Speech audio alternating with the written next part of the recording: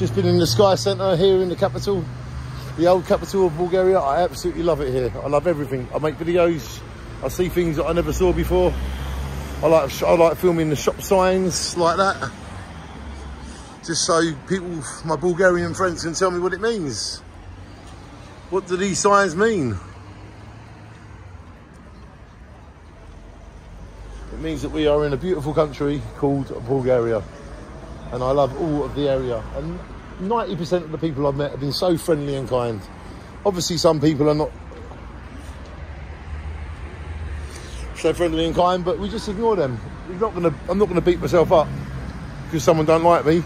Oh, don't like your videos. Why do you make them? Well, don't watch them. And then people go, Danny, I love your content. You're a great content creator. And I say, thank you, I will carry on. So left to right on everything. But it's my decision to make videos. I want to make videos. Capture things like that.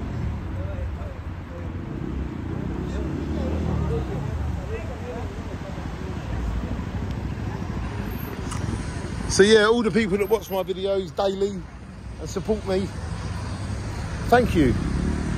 And all the people that hate me and say bad things about me, thank you. Because you make me stronger and people are curious, and because of you, more people want to know about me. So love or hate, I don't care.